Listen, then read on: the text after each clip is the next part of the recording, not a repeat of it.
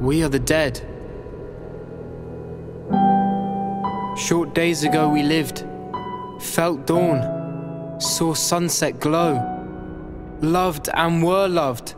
And now we lie in Flanders fields.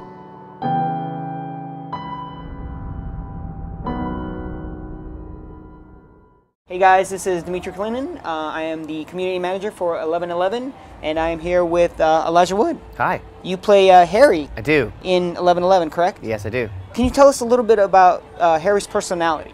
Sure.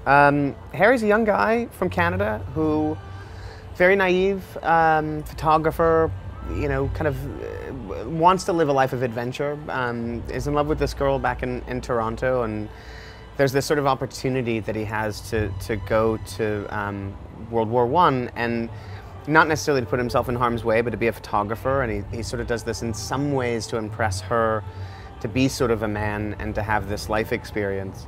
And he kind of gets there, and it ends up being far more intense than he'd imagined, and the sort of reality of the loss and, you know, the stakes of war become very apparent very quickly.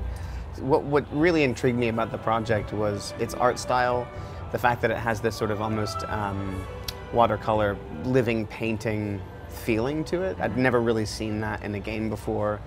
I really love Aardman Studios, the animation studio behind Wallace & Gromit and Chicken Run. I love their animation style. So the fact that they were involved was really exciting to me. And the fact that this was a story about two characters from opposite sides of the war, cultural differences, but ultimately realize that they're just two humans.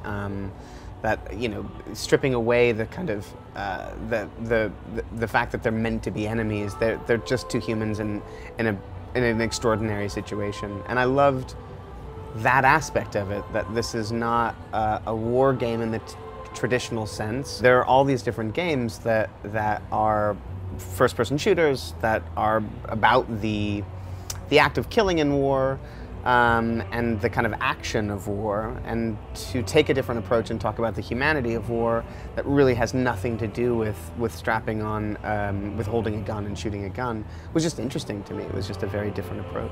I mean, it is ultimately about war and it's about loss, but they did try and find ways for some of those endings to have a silver lining or to not be absolutely tragic or sad.